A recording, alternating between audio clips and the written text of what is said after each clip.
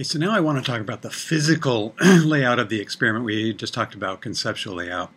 Why am I putting this in separate videos? I'm not sure. I just thought it might be a really long video if I talked about all three at once, so I'm separating them. So physical layout is where and how you're going to spatially array all the individuals in your study.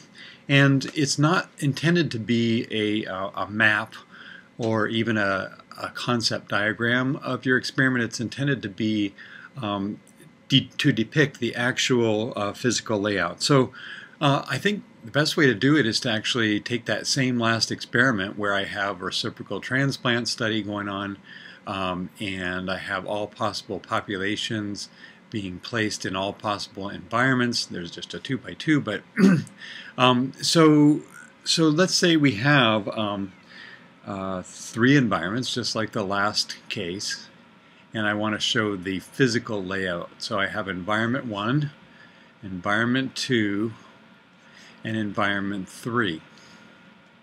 Now this isn't showing that they're on a slope or anything, so it's not the conceptual layout. It's not supposed to depict kind of a beautiful picture how things are happening, but instead where I'm going to put my transplants.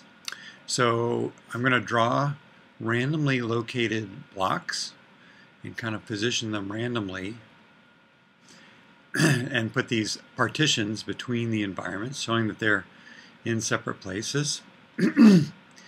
And I'm again just showing randomly located blocks. So obviously block is going to be a random factor. So I have block 1, 2, 3, 4, 5, 6, 7, 8, 9. That clearly shows I have 9 different blocks in 3 different environments. And then within those blocks, what I would typically do is I wouldn't show the detail in every block, but I would blow up one of them to show the detail.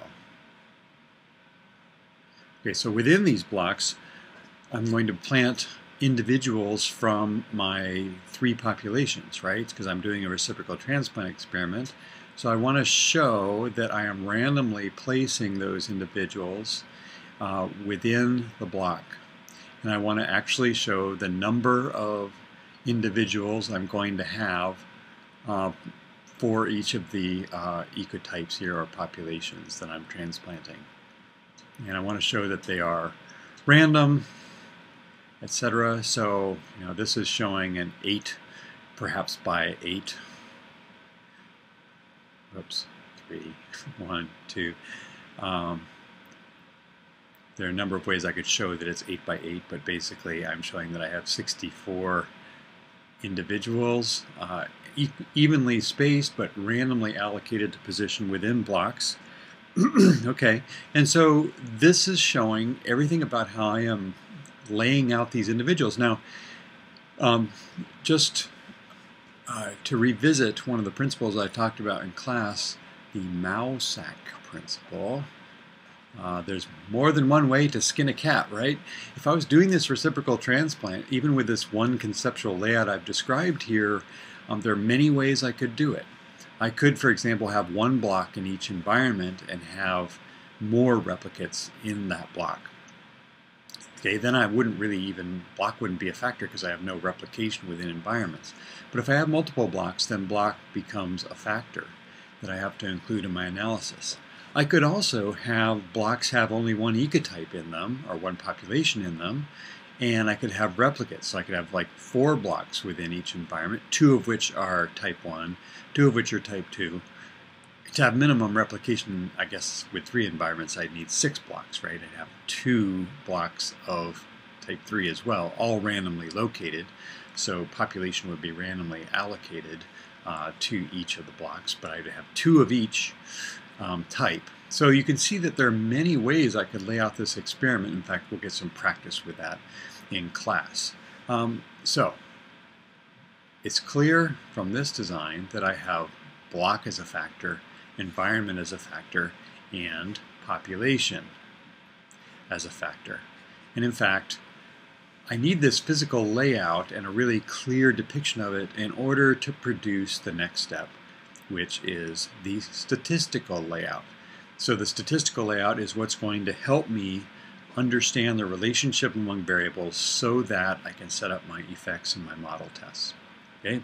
But the physical layout, actually drawing this out, can really help your reader understand exactly what you did, and whether you actually end up publishing the physical layout of your experiment or not, it's really good to draw it out to help you as a step toward understanding the statistical layout of your experiment. Okay, so I recommend it with virtually all experiments that have more than one factor, so that you can easily see the relationship among variables, independent variables, in your experiment. Okay. By the way, how many independent variables do we have here? We have 3, right? We have population, environment, and block. And so understanding the relationship between those is going to determine our statistical model. So that's our next step, is understanding the relationship of the physical layout to the statistical layout of this experiment. All right, so that's key. Next video.